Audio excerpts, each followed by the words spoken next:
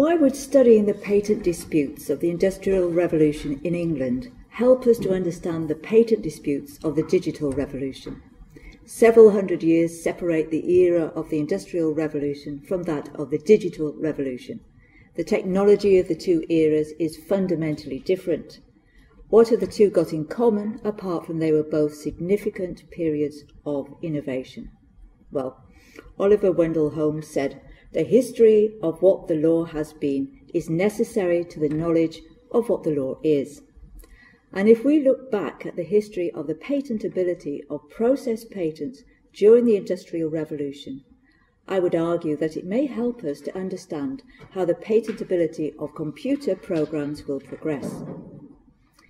It was in England that the Industrial Revolution would first gain momentum. The 18th century ushered in a period of unprecedented innovation. Mechanization inventions would encourage large-scale factory production. And I have a few pretty pictures. Yes. We have innovations in the manufacture of textile. Here's an early one, James Hargreave with his spinning jenny. A little later, Richard Arkwright, looking rather well-fed and satisfied, with his water frame driven by water power for spinning cotton. And then, of course, very important for everybody, Matthew Boulton and James Watt.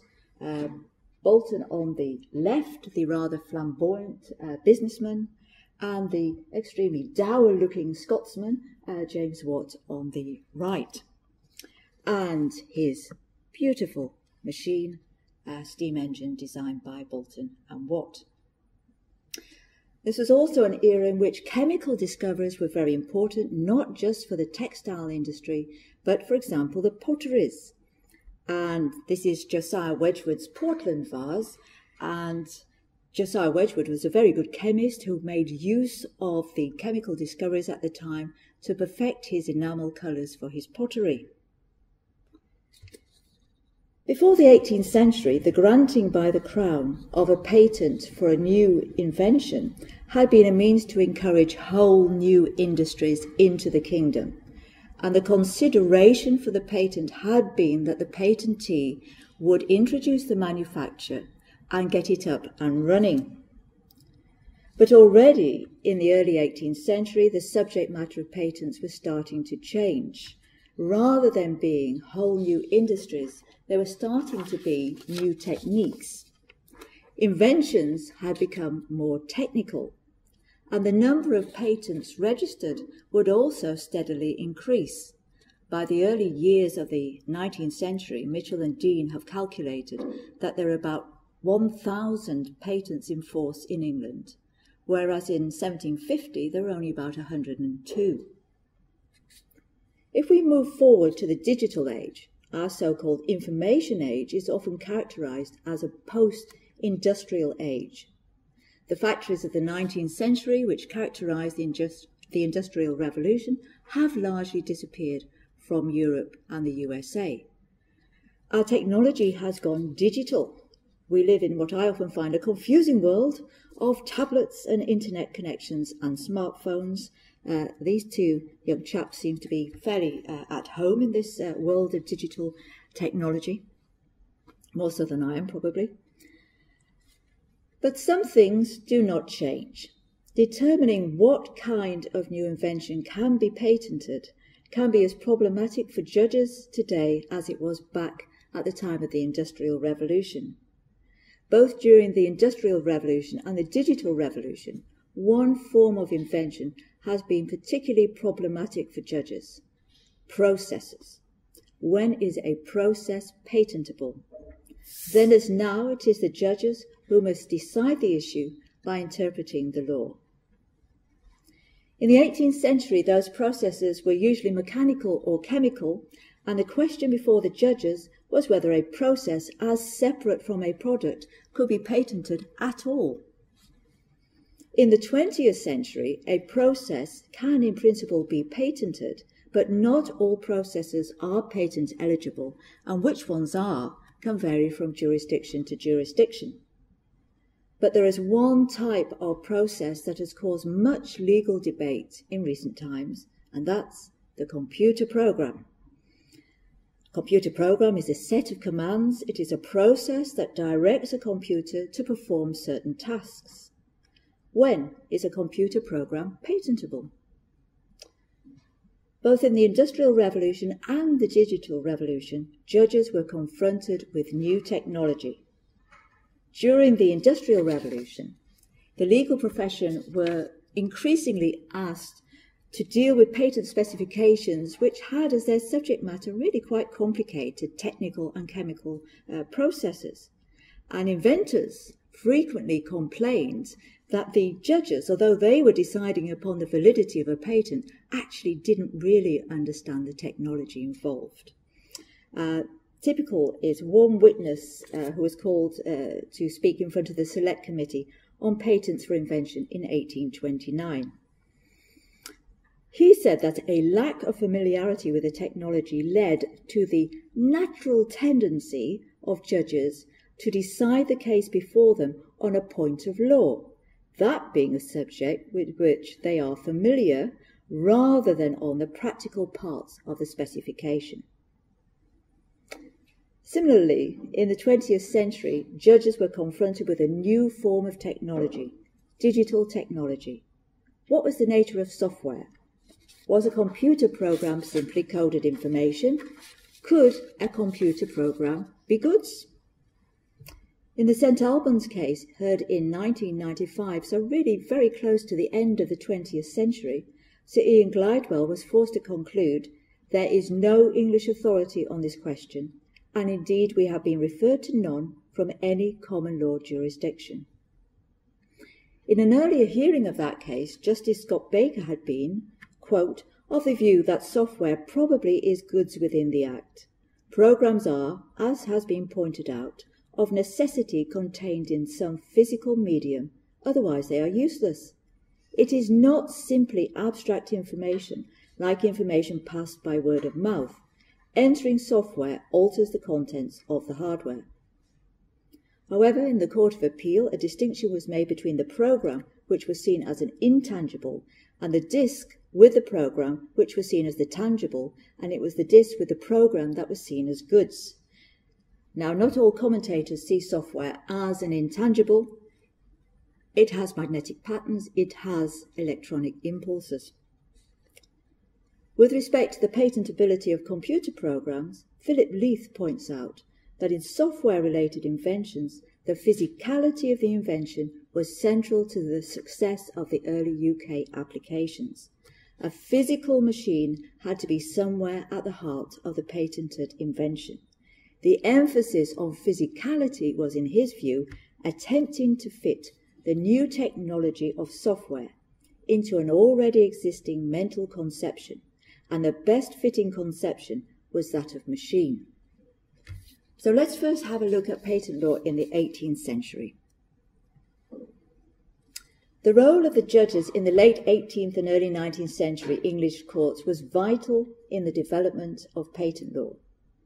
As there was usually no examination of a patent claim before registration, that meant the first real test of the validity of a patent was by the judges if a patentee sued for the infringement of his invention.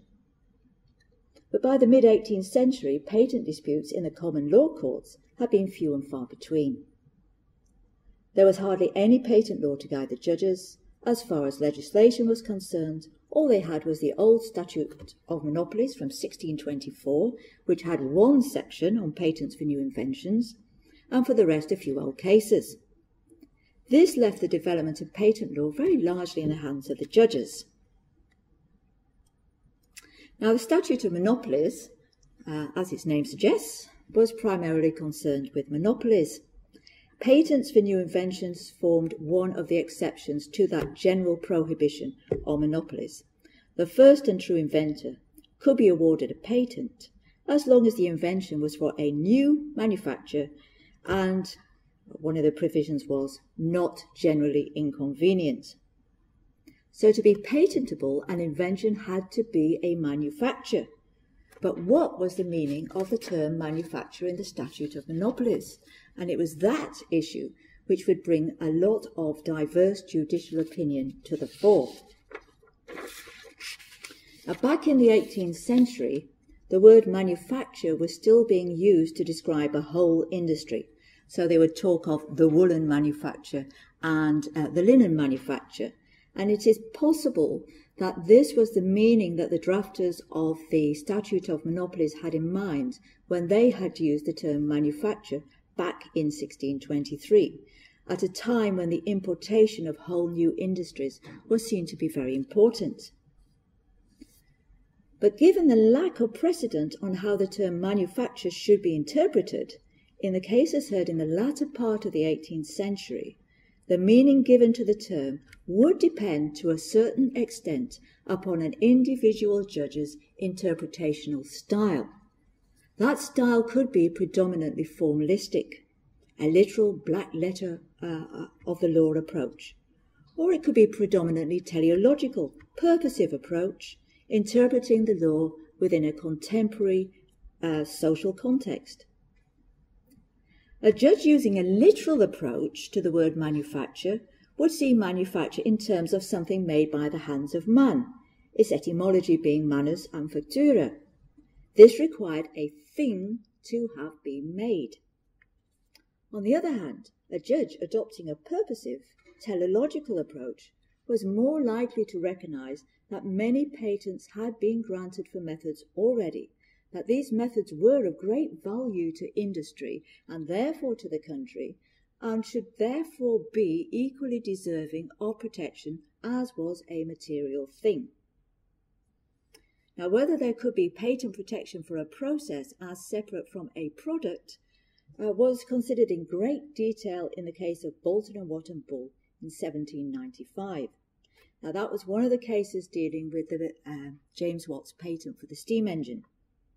The defendant in that case had been accused of infringing Watt's patent, but it had been argued for the defendant that Watt's patent was not for a mechanical device, but rather for a method. Indeed, Watt had himself described his invention in the patent specification as a method of lessening the consumption of steam and consequently fuel in fire engines. But, said the defendant, a method was not a manufacture and therefore could not be patented, and therefore there was no infringement of Watt's patent because Watt's patent was simply not valid. In Bolton and Watt, the majority of the judges expressed the opinion that a process could not be the subject matter of a patent. One of the judges, Justice Buller, argued, "I think it is impossible to support a patent for a method only without having carried it into effect and produced some new substance. When the thing is done or produced, then it becomes the manufacture, which is the proper subject of a patent." So, according to that reading, a manufacture required a new physical article to be produced. There could be no patent for a process as separate from a product. And of like mind was, for example, Justice Heath. He considered that the term manufacture covered two classes. The first class was machinery, and the second class was substances produced by chemical or other processes. However, the subject matter of a patent must be something that could be bought and sold. It had to be a manufacture, something tangible, a machine or a substance, but something that could be bought and sold. The grant of a method, he said, is not good. Lord Chief Justice Eyre, however, had a very different opinion on this matter in Bolton and Watt and Bull. He emphasised that methods could be of great value to the development of industry and trade, and saw no reason to exclude them from patentability. Given that the patent system at that time was one of registration rather than examination, many patents for method had already been granted. Eyre saw no reason, in his words, to shake the foundation upon which these patents stand. Probably I do not overrate it when I state that 2/3, I believe I might say 3/4, of all patents granted since the statute passed are for methods of operating and of manufacturing, producing no new substances and employing no new machinery. Eyre was aware of patents for new methods where the sole merit and the only effect produced was the saving of time and expense, which lowered the price of the article and therefore introduced it into more general use. Eyre said, "Now I think these methods may be said to be new manufactures in one of the common acceptations of the word, as we speak of manufactory of glass or anything of that kind." So, as Chief Justice Eyre had considered the term manufacture did encompass a method, but the other judges had not, it was still not entirely clear whether a method was patentable or not. A judge using a literal approach to the word manufacture would see manufacture in terms of a thing made by the hands of man, so you needed a thing. And that was indeed seen as the meaning of the term manufacture by Lord Kenyon in Hornblower and Bolton and Watt, another case on Watt's steam engine, which was heard a few years later in 1799. But Eyre was not the only judge who thought the term manufacture could cover a method as well as a physical thing. Lord Eldon, Chancellor of the Court of Chancery, was of the same opinion. However, more commonly, judges sidestepped the issue by holding a process patent to be valid if it included a material component.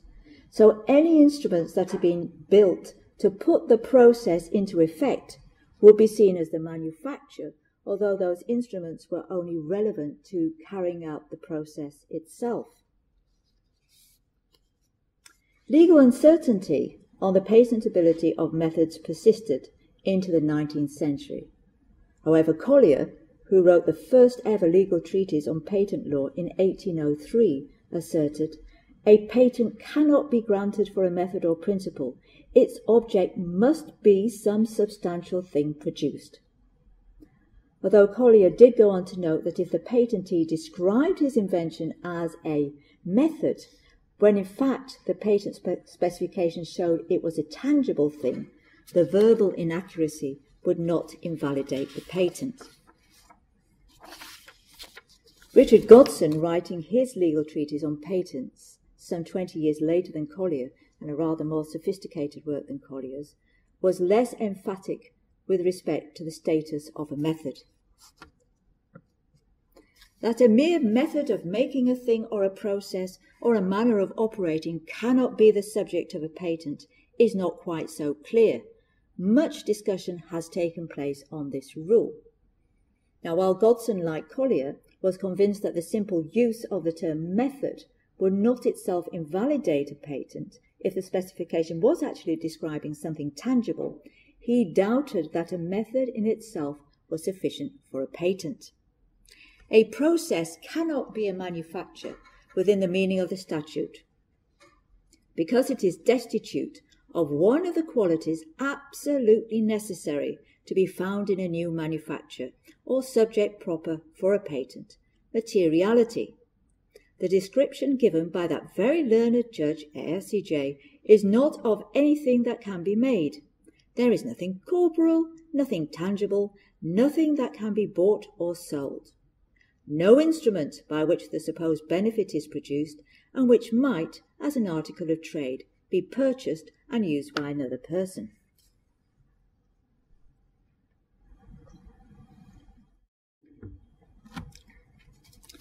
The legal uncertainty concerning the validity of process patents was one of the reasons that a select committee on patents for new inventions was constituted in 1829. Benjamin Roch appeared as a witness before that select committee. Roch was a barrister well known for his scientific knowledge. He'd appeared as counsel in several patent cases and was himself a patentee. Roch argued that the main source of the problems confronting patent law was the Statute of Monopolies itself. The words of the statute, which are extremely well calculated for those times, do not happen now at all to hit the necessities of the present period. The consequence is that the judges are constantly straining the meaning of this act to make it meet the necessity of the times. Thus, it depends on the extent of laxity that a judge will venture to give as to what the law at this particular day in any particular court happens to be on patents. As Roch intimated, there had been court decisions which had already de facto sanctioned a reading of the term manufacture that was broader than a literal interpretation of that term. And here are a few of them. In the 1820s and 30s, various cases established that there could be a patent for processes involving a new combination of well-known materials. Examples are Hall's patent for singeing off superfluous fibres of lace, Russell's patent for welding tubes, de Rosny's patent for taking the colour out of sugar, and Cornish's patent for elastic cloth. A change in a process which enabled a product to be made more efficiently or more economically had been implicitly accepted by these judges as constituting the manufacture. That a method could be the subject matter of a patent was endorsed by Lord Chief Justice Tyndall in Crane and Price 1842, and this case has been seen as finally settling the law on this point. A shift in judicial interpretation had taken place.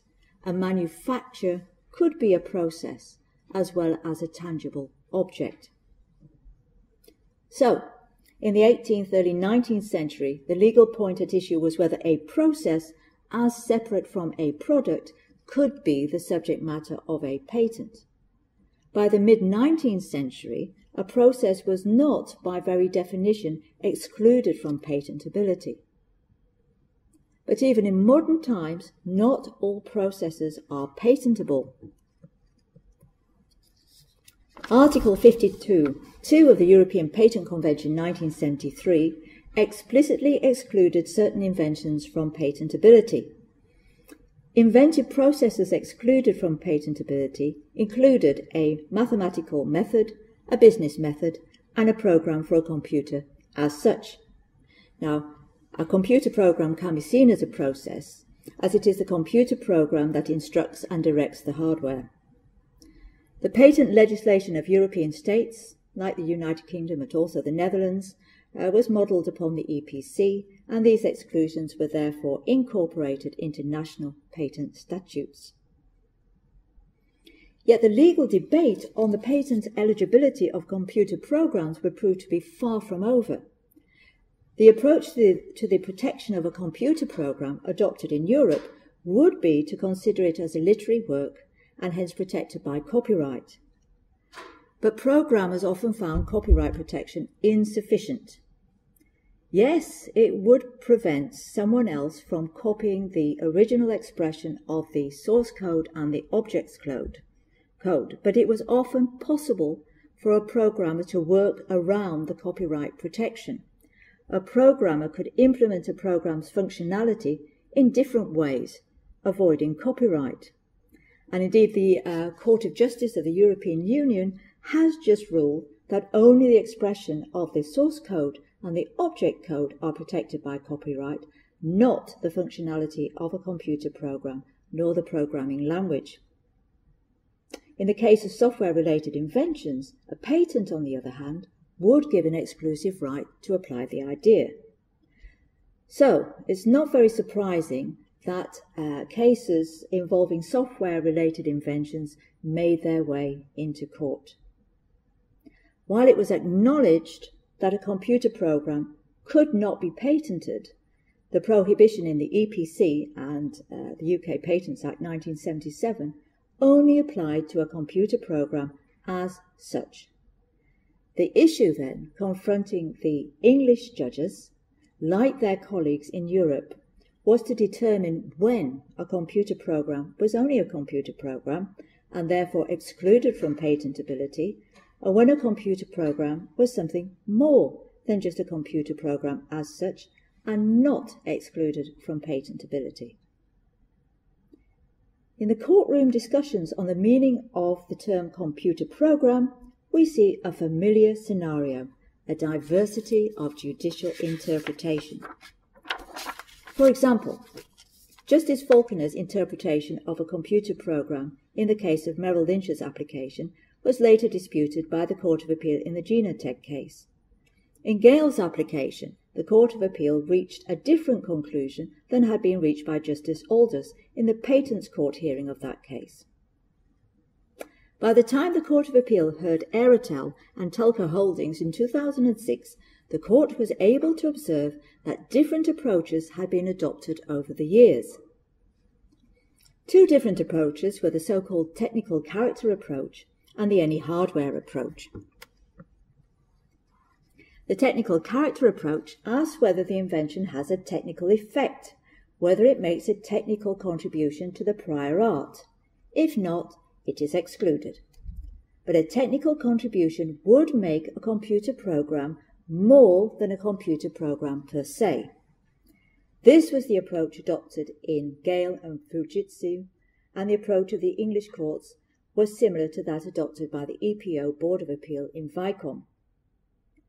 The other approach, the any hardware approach, asks whether it incorporates or is implemented by some technical means, such as a computer.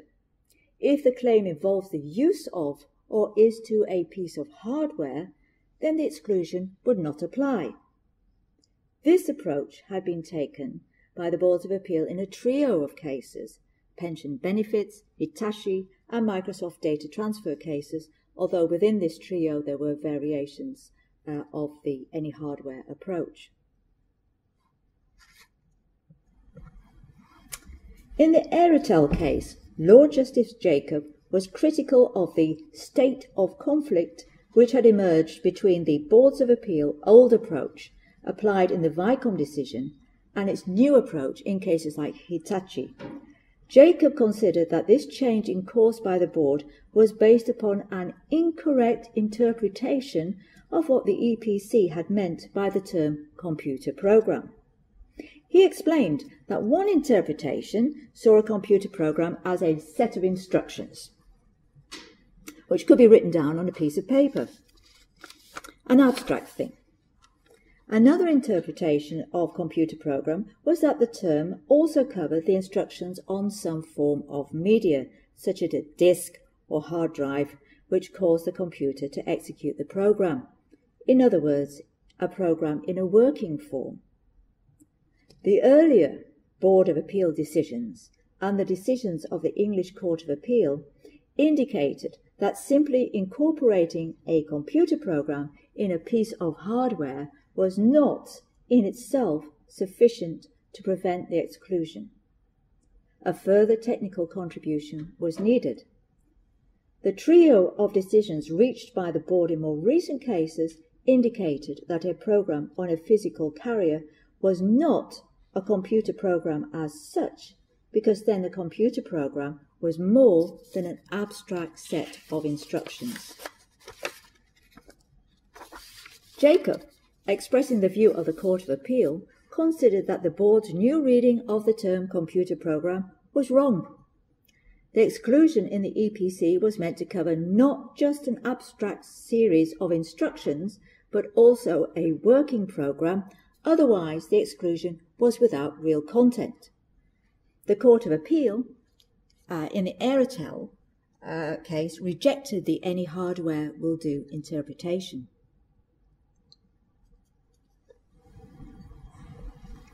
The patentability status of software-related inventions had become increasingly confused. That confusion was acknowledged in the Astron Clinica case heard in the Patents Court in 2008. Justice Kitchen reviewed this history of conflicting interpretations.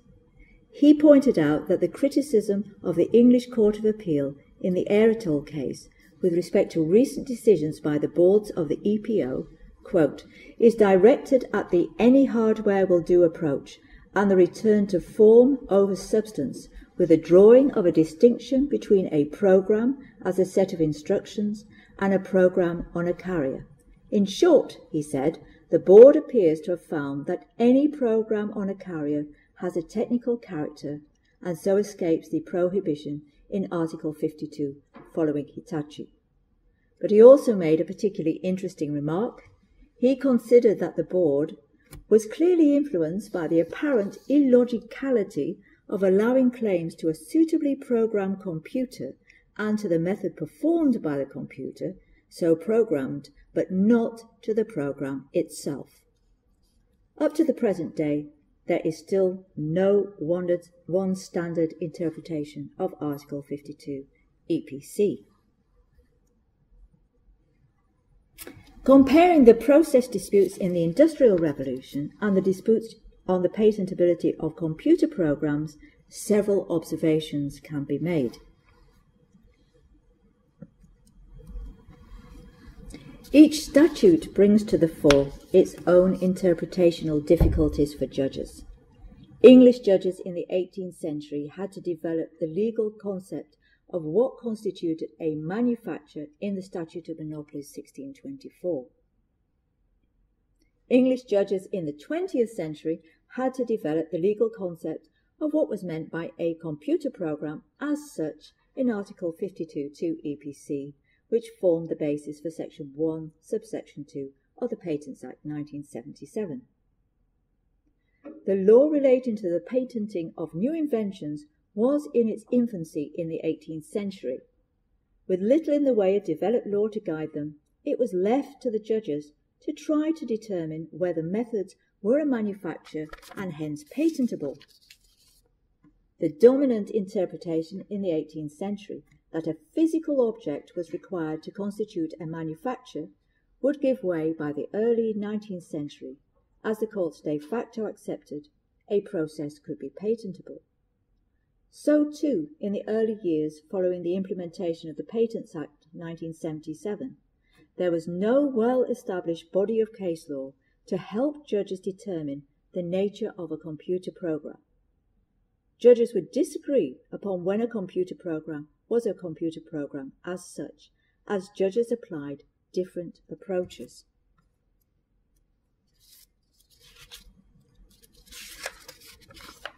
In 1829, Roch had considered that the Statute of Monopolies, a product of the 17th century, was no longer in tune with the needs of society. He considered that the legal uncertainty had arisen because judges were straining the meaning of the Act to make it meet the necessities of the times. The same thing could be argued with respect to the Patents Act. What had the drafters of the EPC back in the early 1970s understood a computer program as such to be? No definition was given in the EPC, as it was left to the boards of appeal and national courts to work out the detail. But the 1970s was an age when computer hardware filled a whole floor and no one had a PC. Back when software was seldom sold but was usually included on large computers, or the user simply made his own program. Back before Bill Gates' Microsoft had brought the digital revolution to ordinary members of the public. Did the courts and the boards back in the 70s and 80s really understand the new digital technology or appreciate the important role that software would play in a new digital world? Is the older interpretation of a computer program as such from that time no longer in tune with the needs of contemporary society? If the boards of the EPO in more recent times came to the conclusion that to exclude the program itself was illogical, this illogicality has arguably resulted in the EPO's any hardware will do approach. I would argue that this any hardware will do approach has its parallel in the approach to process patents by English courts in the 18th, early 19th century. At that time, the underlying question was whether it was illogical to exclude from patentability a method that was clearly of great value to commerce and industry, simply because the term manufacture was being generally interpreted as referring to a material product.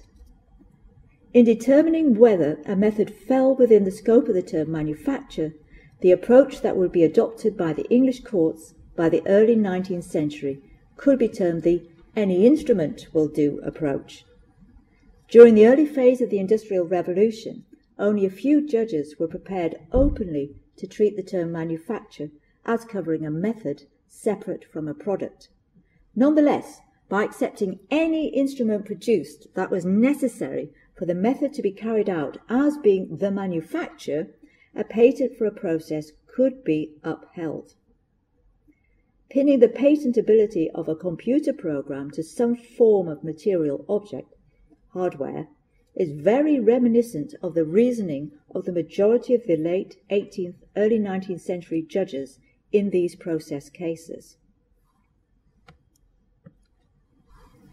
Over the course of the Industrial Revolution, the teleological purposive approach would triumph over a more formalistic approach to the interpretation of the term manufacture. As Lord Mansfield stated, as the usages of society alter, the law must adapt itself to the various situations of mankind. Methods of use and value to industry would be accepted as patentable. Similarly, with respect to the interpretation of a computer program as such, a teleological purposive approach will probably triumph over a more formalistic, restrictive approach. Software has become a valuable item, and sometimes that software costs more than the hardware on which it is running. Commentators observe that hardware is becoming of less value than it was to the market back in the period in which the EPC was drafted. And indeed, one commentator has predicted the time will come when manufacturers will give away computers so as to be able to sell software. To conclude, English judges in the 18th, early 19th century rejected an earlier interpretation of the term manufacture in the light of a new industrial social context. It is highly likely that the judges of the 21st century will adjust the legal concept of a computer program as such to fit the social context of the digital age. Copyright protection only extends to the original expression of the source code and object code. That means the way the program functions, the way it works, is unprotected unless it can be protected by patent. Arguably, a computer program as such may then come to mean nothing more than what is covered by copyright protection. If so, the exclusion of a computer program as such from patentability may indeed, in practice, become meaningless. Thank you for your time.